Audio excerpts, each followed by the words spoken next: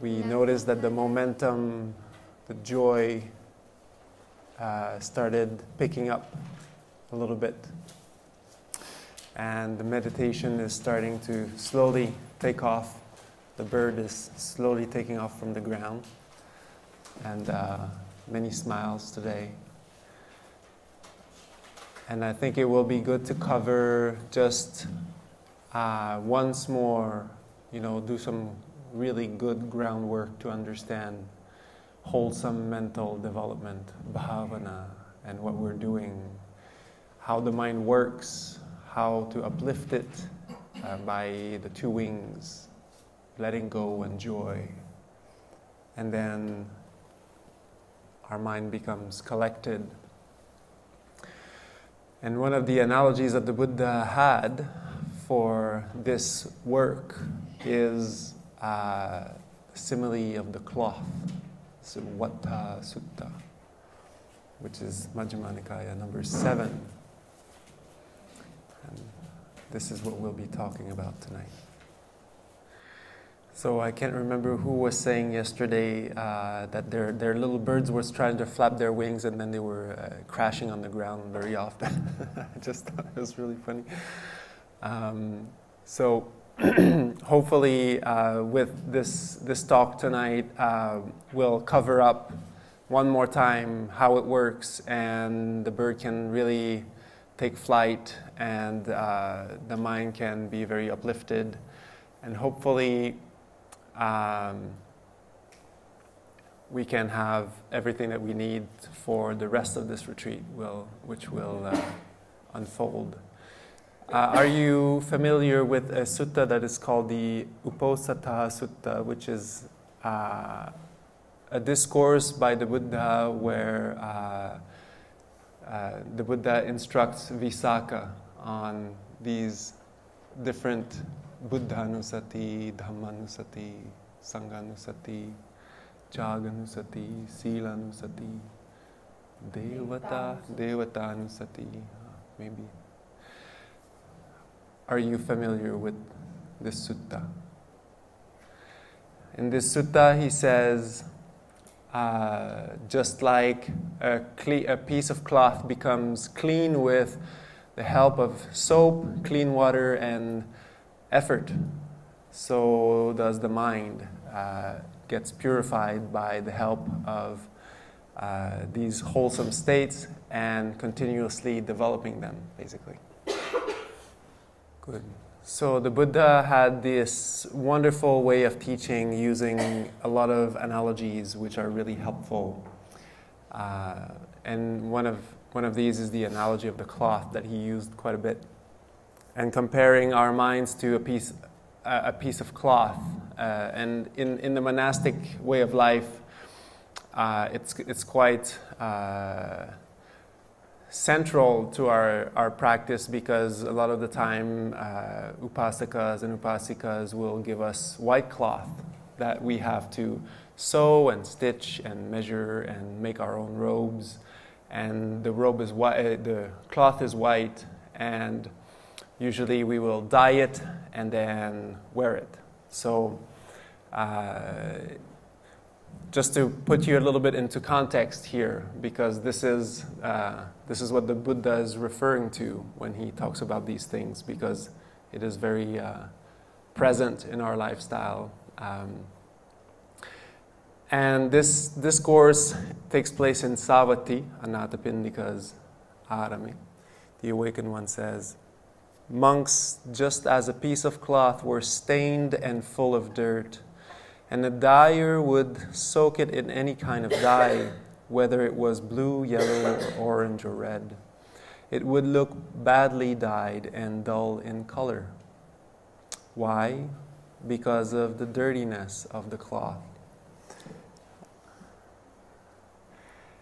I once tried to make robes out of discarded cloth, or like rag robes from from various donations, and I put a lot of work into it, and it was like a pretty old piece of cotton. had seen many years, and I worked maybe for like 3, 4, maybe 5 days, like hand stitching the cloth. It was going to be my my antaravasaka, my lower robe, and after putting all this work in, I dyed it, and it wasn't really nice.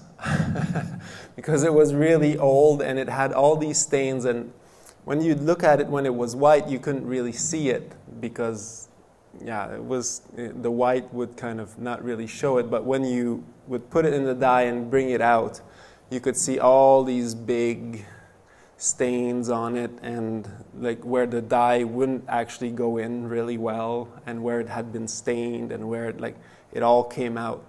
So it wasn't really nice at all after all this work. So I think it's just the Buddha bringing up this slice of monastic life. The bhikkhus probably all experienced that, putting like a week of work in their robe and like dyeing it, and then it comes out really ugly. In the same way, monks, when the mind is soiled, a difficult life can be expected. So it's the same thing with our minds. When our minds are full of unwholesome states, then that's what we see. That's what we experience. It doesn't matter whether we're somewhere pleasant or somewhere, that we have all the good conditions that could be conducive to our happiness, but if the mind is stained, then that's what we see. So this is what we're doing here. We're actually taking these stains, brushing them off, and then purifying the cloth so that we can start to see life in an uplifted way, in a clear way. And so this is yatha bhutang jnana dassanam, also seeing things the way that they are, simply. Yeah, that is parisuddhi. That is what happens when the mind is clear. So, and much of the rest, we often think that, oh, I'm going to be happy when this happens, when this happens. But actually, we're going to be happy when we're happy. That's it. And then whatever happens, you're happy. There's no problem. So this is what we're doing. And just as if a piece of cloth were clean and bright, and a dyer would soak it in any kind of dye, whether it was blue, yellow, or orange, or red, it would look well dyed and bright in color. Why? Because of the cleanliness of the cloth. In the same way, monks, when the mind is clear and bright, a happy life can be expected. And so the color here is whatever you do. The dye here is the activity that you're doing, whether you're on a meditation retreat, whether you're at school, whether you're at work, whether you're at home, whether it's blue, yellow, orange, or red. That's what that means here. And the mind will take the dye or the situation perfectly and will adapt to it perfectly. That doesn't, a mind that is clear will see that situation through very well. So this is the application in daily life as well, in everything that we do. Now, what are the stains of the mind? Some of you are familiar with these 16. Clinging to selfish desires is a stain of the mind. Impatience is a stain of the mind. Anger is a stain of the mind. Holding grudges, pretension, retaliation, jealousy, selfishness, deceit, dishonesty, obstinacy, arrogance, pride, self-aggrandizement, intoxication, and carelessness are all stains of the mind. TK. Very good. I just love having the Pali with it. So good. I'm still amazed by the experience. To have this opportunity to have this, a whole group that understands, That's so amazing. Good. Okay, I'll keep going. So, once again, I just want to pause here and say, do you see the Buddha coming to you and putting this on a plate for you? Like all of these states, all of these are the stains of the mind. They're not you, they're stains of the mind. But the root of these stains is me. Yes. I struck a chord there. Yes. Very good. Yes, and they're all rooted in this me. I am, ahankara. And so, interestingly, they work in both ways. They're this sense of me, and they're also creating it. So they come out of it, and they also create it. And when we let them go, when we cultivate wholesome states like maitri, like karuna, like joy, like upeka, these are all selfless states. They have very, very little self in it. They are giving. They are about dana. They are about chaga. So they're not about taking. And that's why it's so important. When we understand this, then we can go into really profound philosophies about anatta.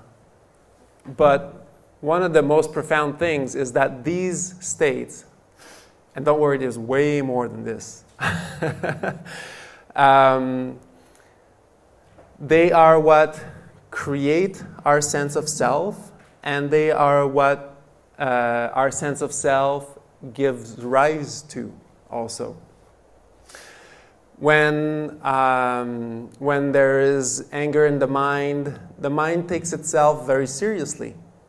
It's thinking, oh, I really don't like this person, and next time I see them, oh, I should have said that, and oh, I should have acted this way and said this and done this and all that, and it's taking itself very, very, very seriously.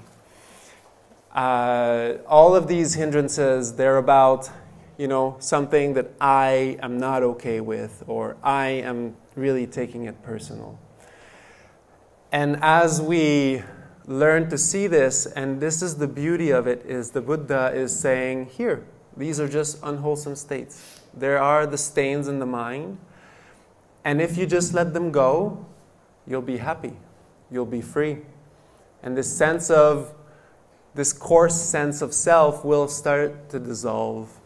And you'll see there is much, much happiness and freedom beyond this.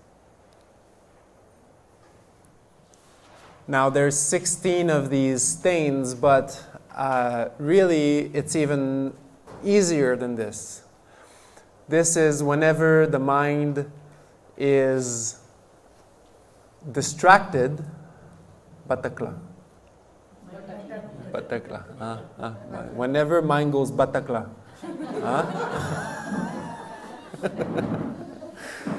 That is when any of these states that were previously conditioned in our minds, that we've basically allowed to train, allowed to cultivate, allowed to grow in our minds, when you come on retreat, you start to calm down. And then when you start to calm down, everything comes into you, because now you're going into the water of your own awareness. When you're doing all the things in life, you're very active, you get involved in a lot of things, you engage, and oftentimes we don't really notice, what's going on in the background. But when you come here, you calm down, and the first three, maybe sometimes 4 days are just about, okay, like realizing what's going on in the mind and 6R. And then bringing up the metta and having strong faith, saddha, because it takes a little bit of time. It's normal. It's just to be expected. It's like being in a canyon and you're talking and then there's echo, you know? Like even if you scream, then it doesn't come back right away, but at one point it comes back and you hear it again. It's the same thing on retreat. Now you get to hear everything you've shouted in the world. and so you need to relax, continually relax. And then at some point you will see it gets very quiet and it gets very happy. And this is all this to say that whenever a distraction arises, it's any of these states that caused your mind to go like this. And then this is what you're experiencing. And the 6 R's is the purification process that we're cleaning the mind with. And don't worry, forgiveness is the same thing. Forgiveness is just a coarser, stronger cleaning agent of the mind. That's all it is. It's the same practice. Nothing really changes, but we just need to scrub a little deeper. Because some of these things, they can be harder to get rid of, basically. And so we really need to dive in and to bring these things up. And you will see afterwards, the mind becomes so much lighter because of the cleaning process. And these heavier, coarser emotions that we keep within us, like these rocks that we keep inside, when they come out, it feels really good. So, I mean, I've practiced forgiveness for myself about 1.5 to 2 years. So, and it wasn't exactly like we teach here, because I had to figure it out on my own, this one. That was before I came upon this teaching. This way that we practice here is, I would say, is very good. It's very good. I wish I could have encountered that before. But I took the long road. And I can only say that once forgiveness is done very well and properly and thoroughly, it's a very, very powerful technique to have with you. And you can carry that in your life all the time. I think it's one of the most useful tools to have, to be honest, in your daily life. Because you can use it all the time as well, and it works really well.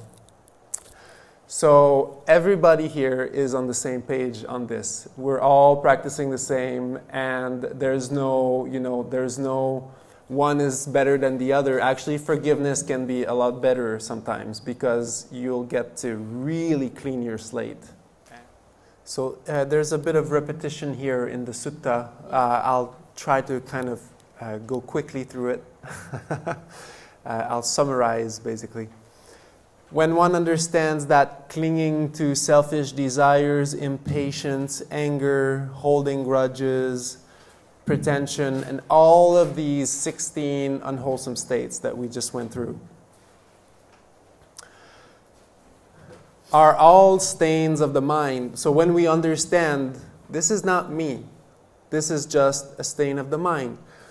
Did you wake up this morning thinking, I haven't felt terrible in a really long time, I should feel terrible now? No.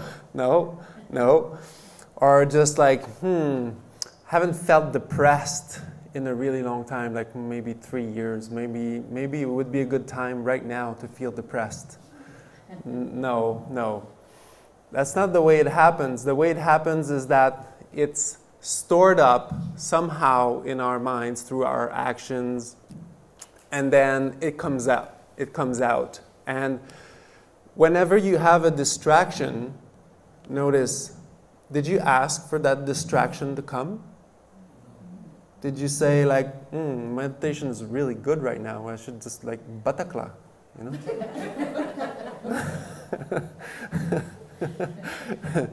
know? No, you haven't said that, because that's not the way it works. It's impersonal. These things are conditioned in our minds, and at some point, when causes and conditions are ripe, like when we calm down, when we sit down, we do a lot of meditation, and then we get a really a nice front row seat to see what's going on in our minds. Huh?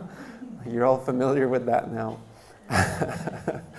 And so when the distraction arises, notice how funny it is.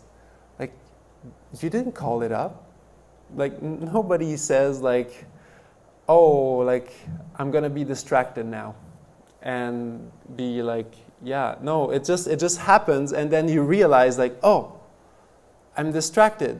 My mind is all over the place. And then you 6R, and then you come back.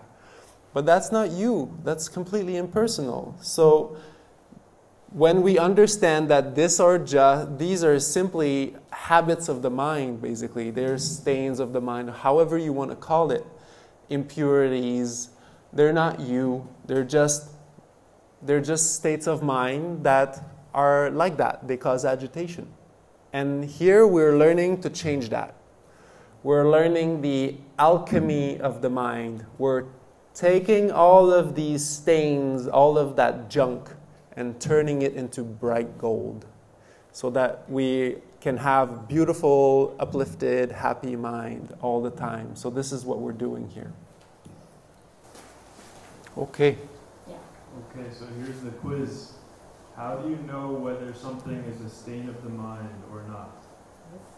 आता प्रश्न आहे की तुम्हाला कसं कळणार की हे मनाचा क्लेश आहे किंवा मनाचा मळ आहे, तुम्हाला कसं कळणार? Pain when there is stiffness in the body. Distraction. With tension, distraction, batakla?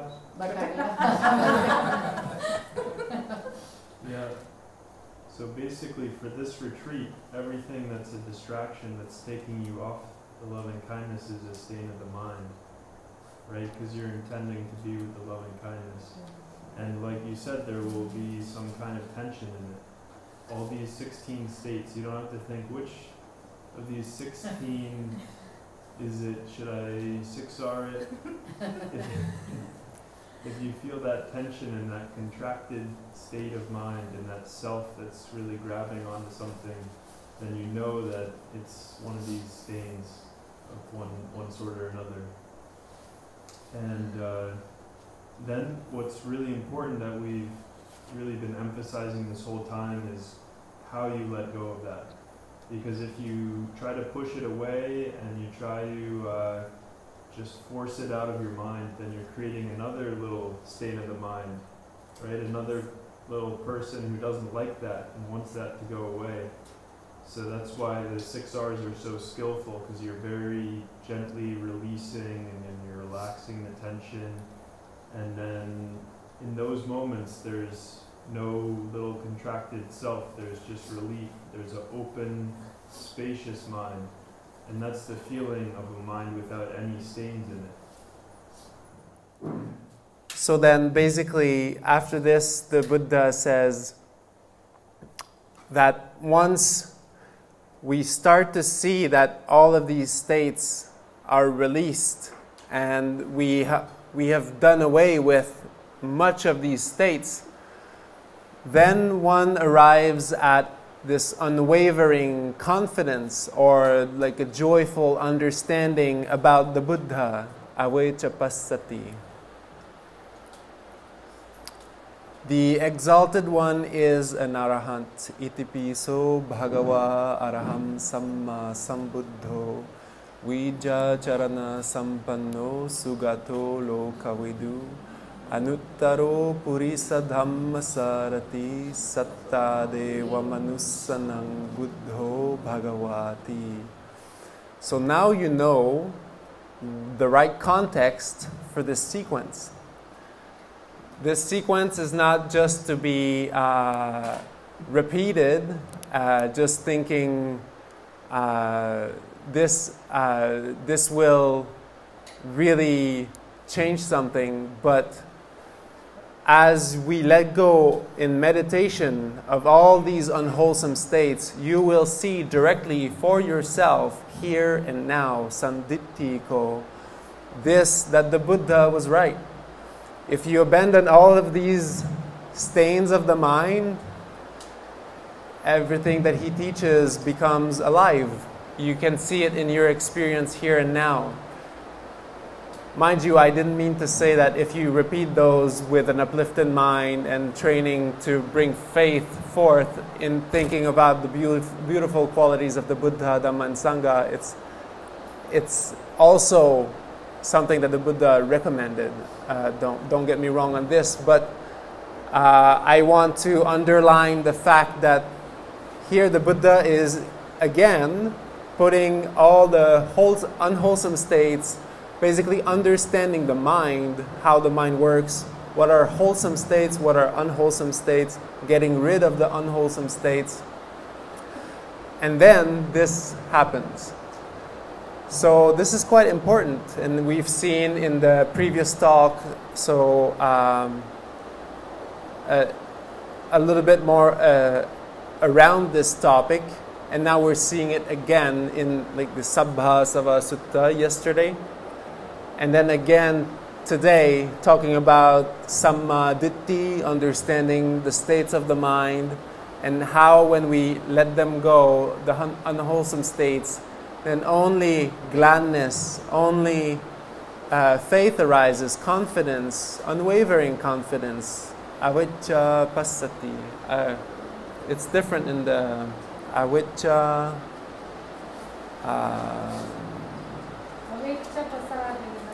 Pasadena. Yeah. Yes. There you go. This. And so, I just really love to put this in perspective, because this is how it happens when we meditate and then we purify our minds with wholesome states. We become very happy, and we see here and now that the Buddha's teaching works, and it's true. And then that the good qualities of the Dhamma also arise. One arrives at this unwavering confidence about the Dhamma. Swakato Bhagavata Dhammo Sandittiko Akaliko Ehi Passiko Upanaiko Pachattang Vedittavo Vinyuhiti. Yes. One arrives at this unwavering confidence about the Sangha. Uju Patipanno Bhagavato Sāvaka Sangho Nyaya Patipanno Bhagavato Sāvaka Sangho Yadidang Chattari Purisa Yugani Sa Uggala Esa Bhagavato.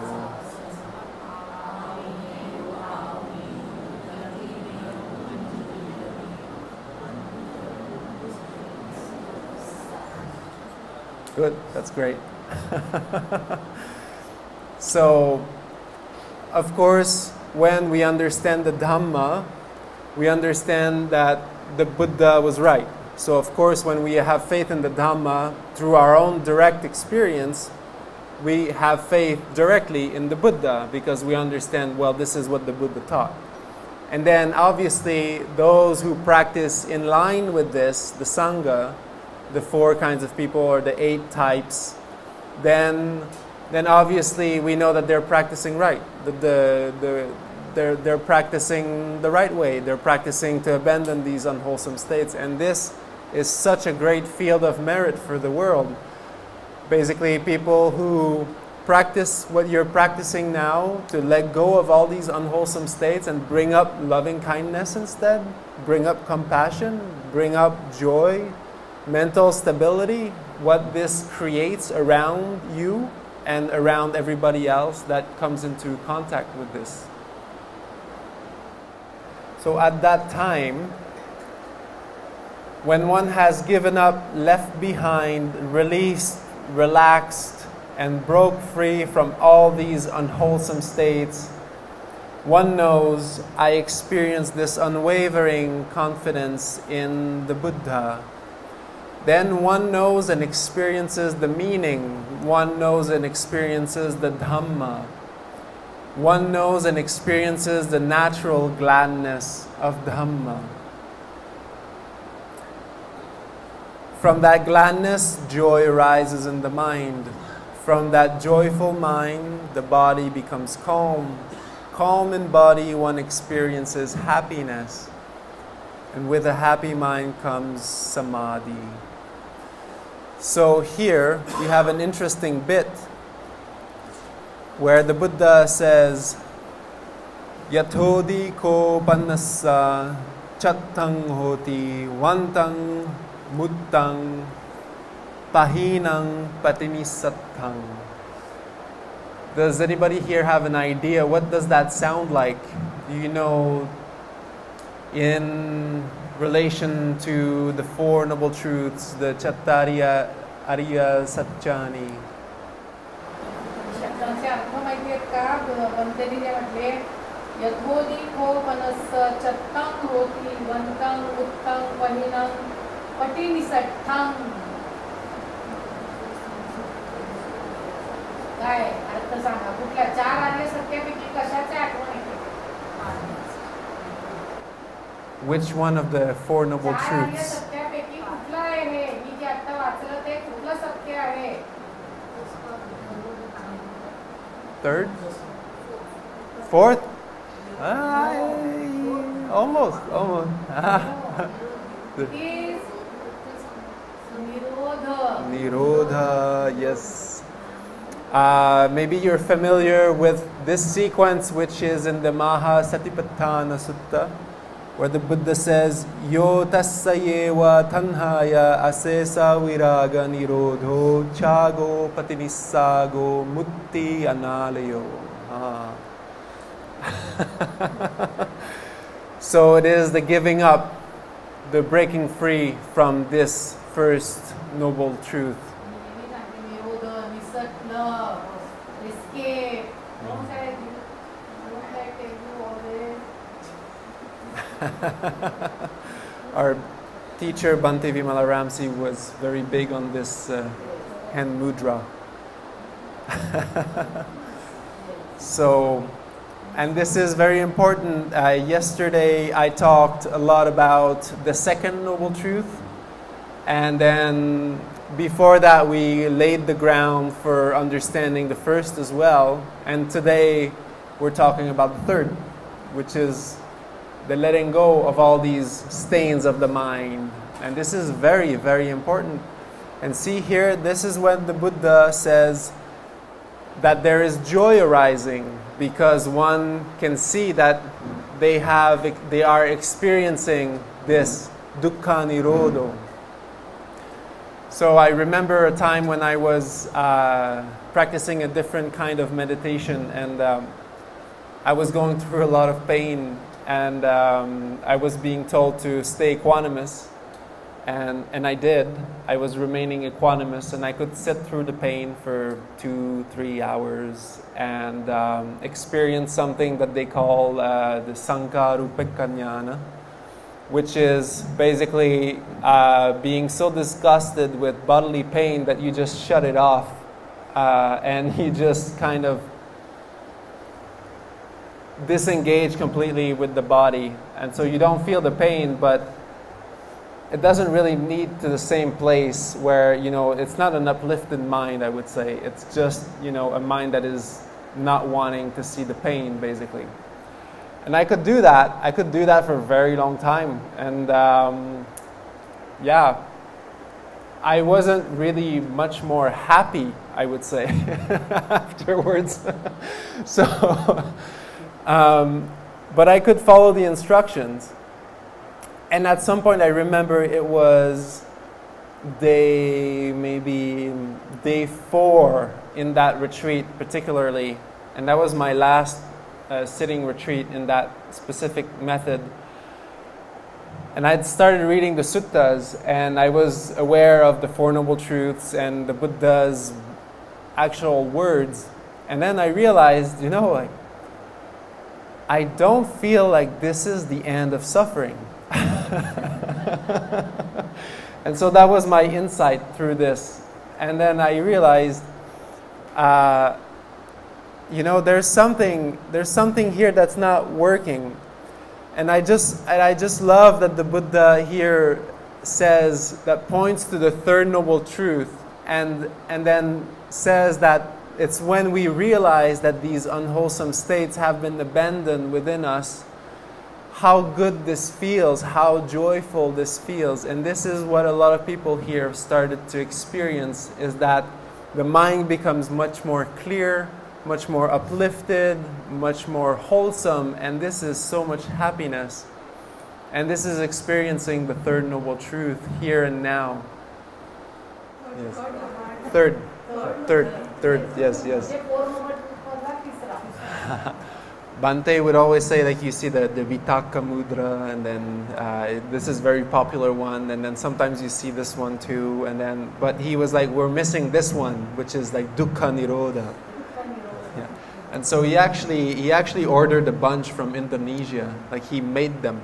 Like he ordered some sculptors to like made this one. Dhamma Sukha, we just got a whole bunch of like this mudra. Dukkha Nirodha. Yes. And so if you see some pictures from Dhamma Sukha or our tradition, you'll often see one of the pictures often will be like everybody's going like this. And this is a major hallmark which differentiate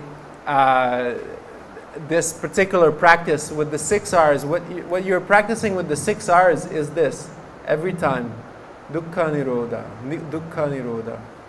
You're letting go of this dukkha, this tension, every time, rewiring the brain to be happy, to let go of suffering.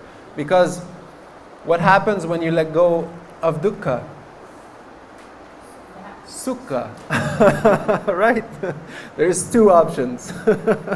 There's either dukkha or there's sukha. Okay, very good.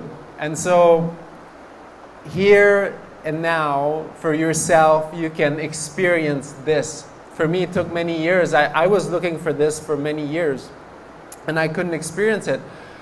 All I was being told was like, be aware of the dukkha, be aware of dukkha, be aware, everything's dukkha, and then it's like, okay, yeah, like everything, like life is dukkha, like everything is suffering.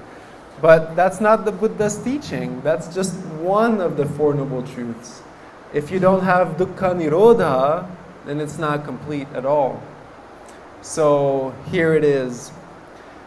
And the Buddha says the same thing about the Buddha, the Dhamma, and the Sangha. When somebody sees that we've let go of all these states, then that gladness arises, the joy, the piti, the sukha, the pasadi, the body becomes calm. And then the mind gets collected because all these states are gone, and you experience here and now this understanding. It's not just faith, it's just actually understanding what the Buddha taught, what the Buddha talked about. And at that time, and this is the 4th one, I'm kind of skipping over the repetitions here. At that time, when one realizes, I have given up, left behind, released and relaxed and broke free from all these unwholesome states, then one knows and experiences the meaning, knows and experiences the Dhamma, knows and experiences the natural gladness of Dhamma. From that gladness, joy arises in the mind. From the joyful mind, the body becomes calm. Calm in body, one experiences happiness. With a happy mind comes samadhi. Sukhino chittang. Very good. Repeat it so many times. It's starting to get in the head. Okay, so did you want to? Okay, now if a monk or anybody of such virtue, such Dhamma, such wisdom were to eat the finest hand-picked rice for alms with endless curry and dal, this would not impede him or her. Just as a cloth which is stained and full of dirt becomes clean and bright with the help of clean water, just as gold becomes clear and bright from a smith's forge. If a monk of such virtue, such Dhamma, and such wisdom were to eat the finest rice for alms, with endless curry and dal, this would not impede him. So basically, this is just because monks can't do much. So the only thing we can go to is food for our, oh, this is really like, ooh, really exciting. Or just like wanting, oh, I hope this time this house will have, I don't know, this kind of curry or like whatever it is. And so they're just like thinking. But for anyone, not just monks, but for anyone who experiences this, the stains of the mind are gone, their happiness and the joy, the gladness, the avechapasati, like in the Ratana Sutta, then all these things, they don't really matter. There's just natural gladness, natural joy arising all the time. And this is where we feed, not in the senses anymore. This is where we know the good stuff is. So we're not thinking about what we're going to get for food. Of course, it's nice to have good food, but it doesn't really matter so much anymore. We're not going to have, go like, be so influenced by that.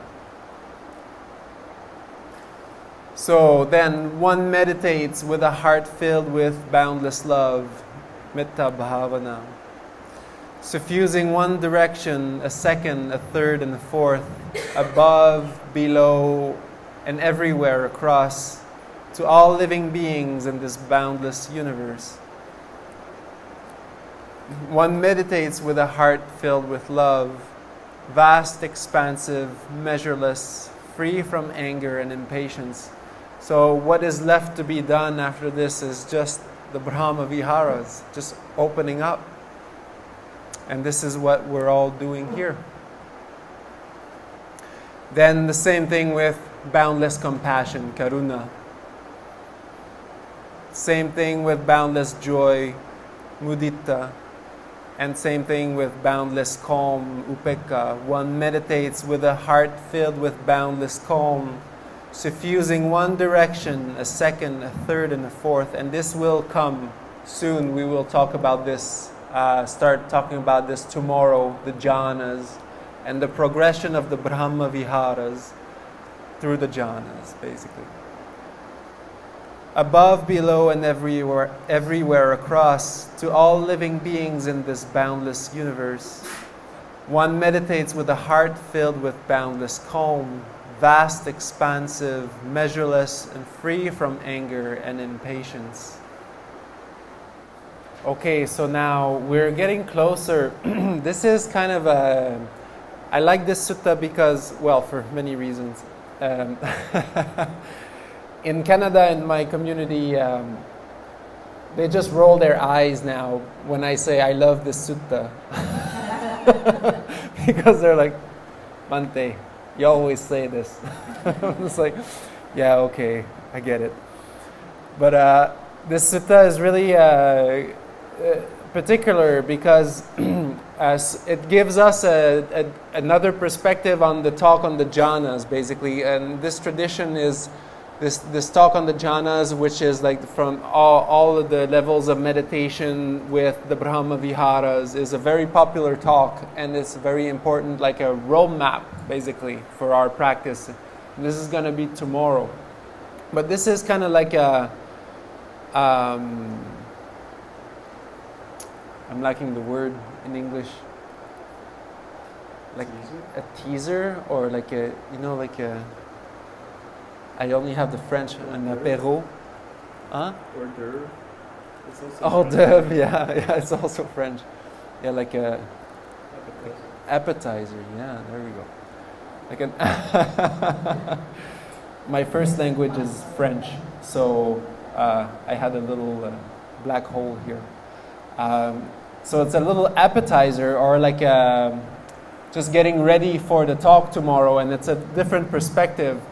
But slowly we're talking about higher and higher states of understanding, of realization here.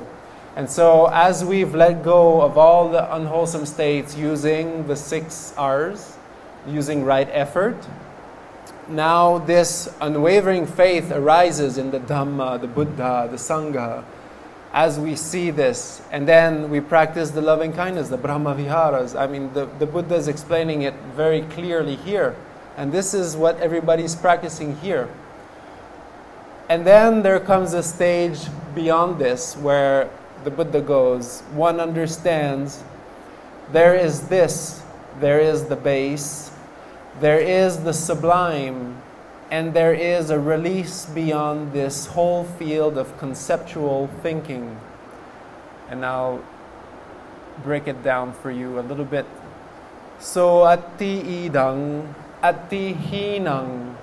So ati idang is, okay, there is this. There is all this work that has been done. Their mind is here, is very beautiful and bright, uplifted by the Brahma Viharas. It's been cleared. Ati hinang. What is lower? What is the hinang here? Yes. But what does that mean? All of the stains, perhaps, huh? All of this distractions. Now mind starts to be very clear. There's this. Now the mind is very pure and bright, and now it sees things for what they are. Now there is the lower, there is the hinang. Ati panitang. Then there's the higher, then there's the release from that. And panitang is, what do we recite every morning that has panitang in it? Etang santang, etang panitang, yadidang sabba sankhara samato, sabupadi patinisago, tanha kayo viraga nirodo nibbana. Yes, nibbana. So slowly, we're getting there. Now we're not fully released yet. We're still holding on to objects of meditation like upekkha, which is a very high state to be experiencing in its highest form.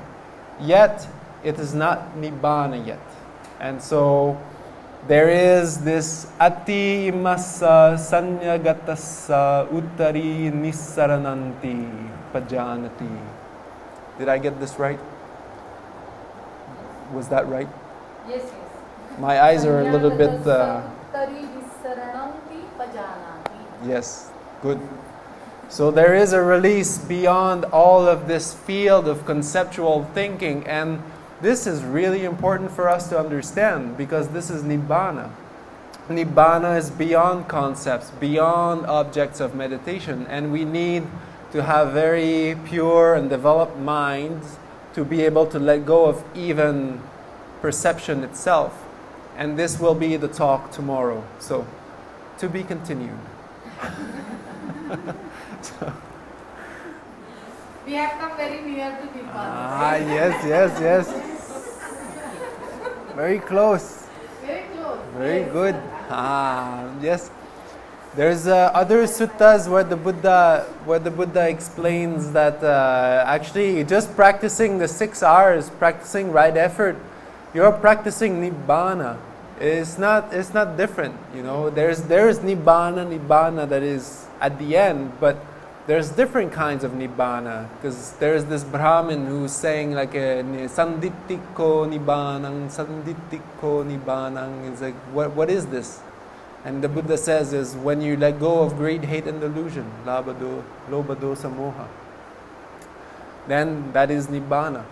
So every time you 6 R, it's like a mini Nibbana. Like putting out little fire.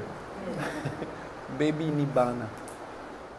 And so this template, these 4 things, that ati idang, ati hinang, ati panitang, and then ati, I can't remember.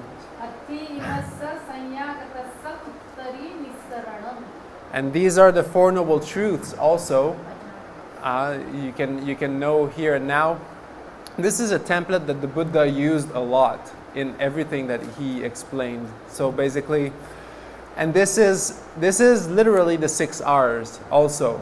It's just not said 6 R's, but that's what it means. So every time you're doing this, and then the Buddha says, continually observing and understanding in this way, in the 6 R's, basically, one's mind is released from the inclination from clinging outwardly, from the inclination to projecting in the future, bhava, and from the inclination to carelessness or negligence.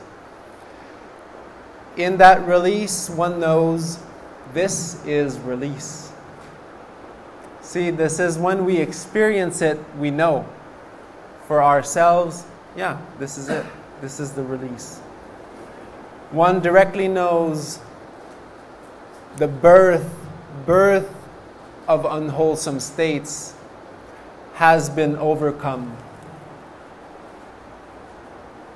So this is touching upon dependent origination, paticca samuppada, a little bit. It's talking about birth, like rebirth, but this is also, birth can be also kamma, which can also be interpreted as these unwholesome states. The birth of these unwholesome states within us is completely overcome. Lived is the spiritual life. Done is what had to be done. There is no more conceit here. Monks, I say that this monk is cleansed by inner cleansing or inner bathing. And this opens up for the last chapter. But so this is the bath. Yes. They should be taking. Yes, yes. Cleanse themselves of all. Yes. Yes. And that is how you clean the cloth. Yes. Now, full circle. I was wondering, what's the edition of your canon?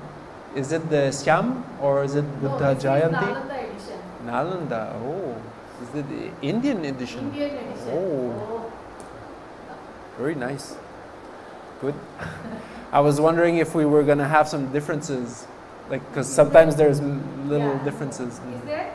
No, not so far. Bahut acha. Okay. Okay. Now, finishing with the cleaning.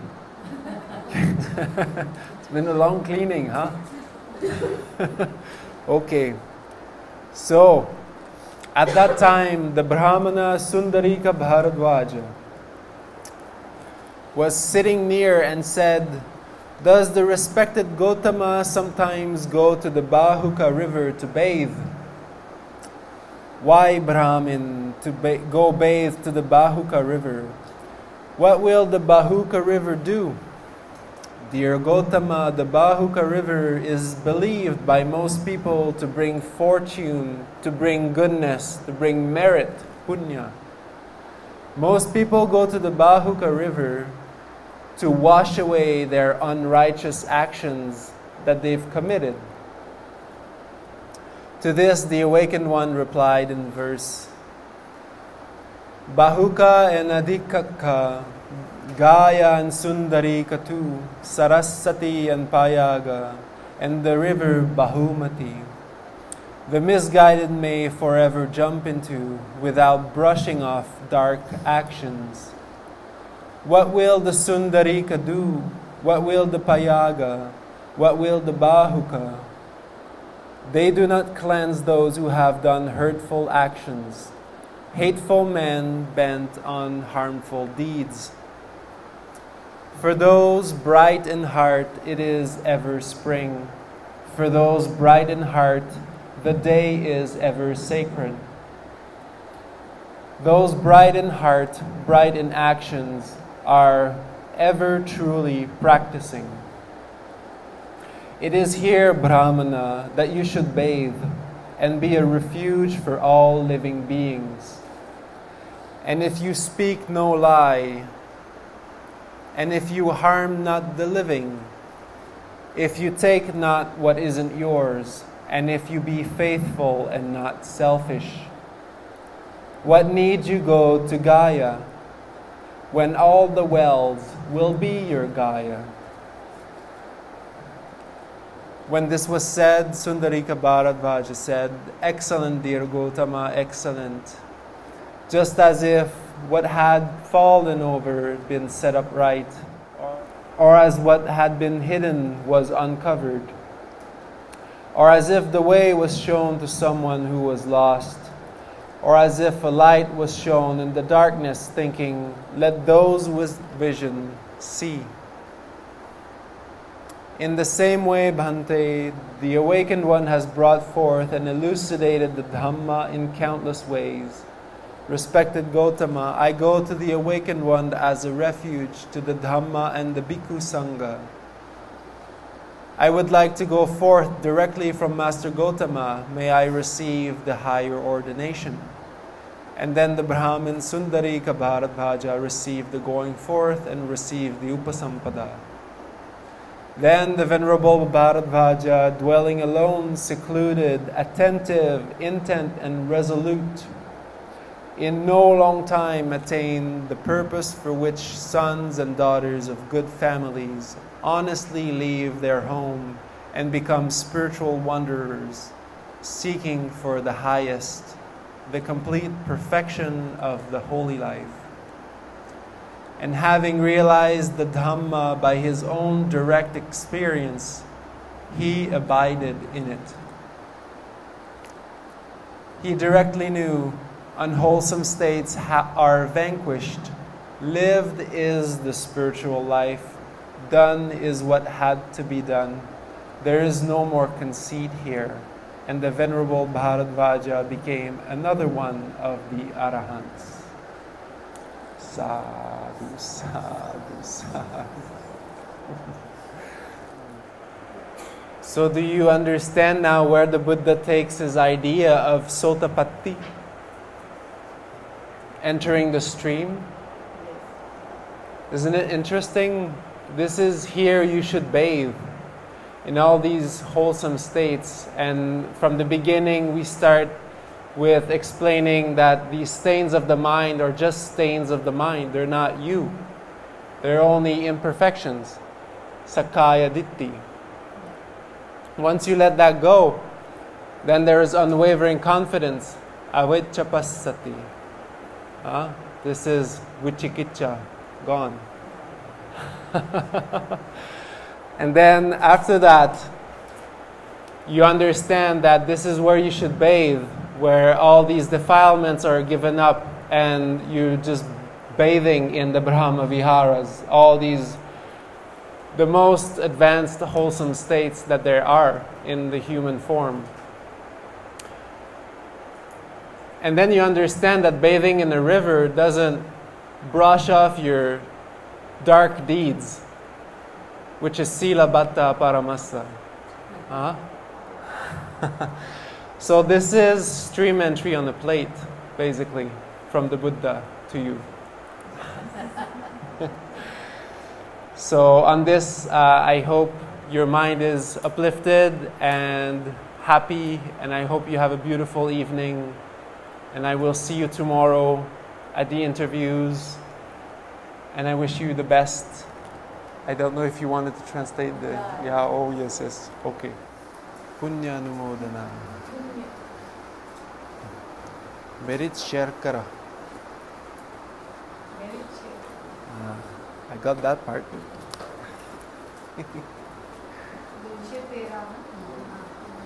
213. Dukkha pattha jani dukkha, bhaya pattha jani bhaya,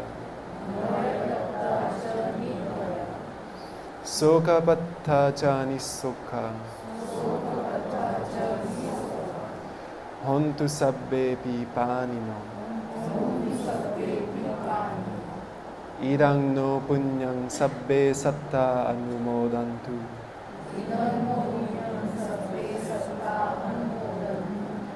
Sabba sampatti siddhya